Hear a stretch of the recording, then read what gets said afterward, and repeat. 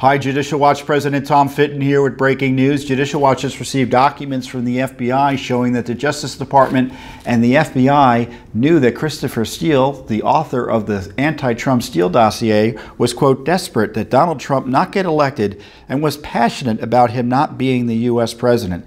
The documents are interview notes with Bruce Ohr, the Justice Department official whose wife worked for the Clinton DNC spy operation at Fusion GPS that concocted the Russia smear against President Trump. These FBI notes show that the FBI, the Justice Department, and the State Department were working with the Clinton spy ring at Fusion GPS in what I would call a coup attempt against President Trump. You can review the documents at our internet site at judicialwatch.org, at judicialwatch.org.